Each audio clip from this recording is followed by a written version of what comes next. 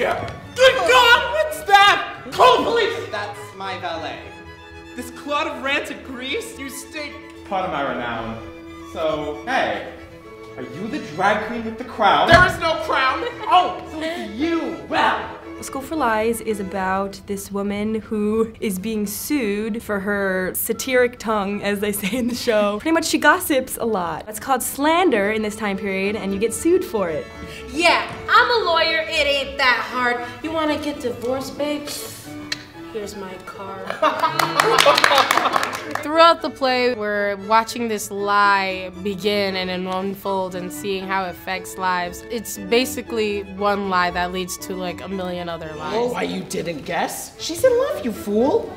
Who with? With you. I'd love to come to learn you. Love to?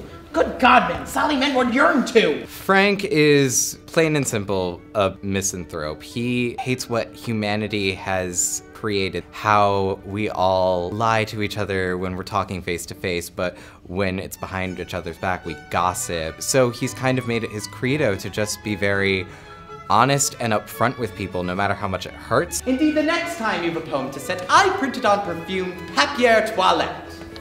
You'll pay for that slanderous retort! The number one thing about this show is it is so funny. There are hors d'oeuvres flying all over the place. If you sit in the front row, you could possibly get hit with an hors d'oeuvre. And it's so witty, it's really clever. The amount of preposterous things that happen on stage is ridiculous. And at the center of it, there's a really cute story too. If you are so sick of what the world has become right now, and you just need a break to just laugh at something, please go see this show.